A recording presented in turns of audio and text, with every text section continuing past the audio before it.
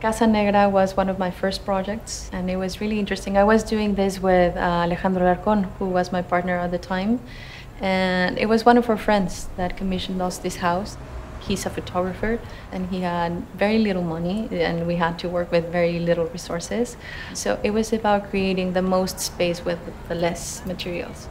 When we were first thinking about the ideas behind this project, the Camera Obscura was one of the references, and we tried to work with that idea. And it was about framing the landscape, but also, like, because it's in the hills in Mexico City, we had to come up with an idea to warm up the house. So we painted it in a very dark gray, so the sun would heat it up in the morning, and in the evening it would radiate that kind of heat. So it was a very practical solution, but it also resembled the camera in itself. So it's basically just one suspended box that creates a public space underneath. So you have like the sleeping quarters, and of course you have like a small living room and kitchen and all of that. But then the house really expands because you have this kind of portico underneath it, and then you have a rooftop that could be inhabited just to see the landscape. It's in an area of Mexico City where you're actually up in the hills, so you can see all of Mexico City.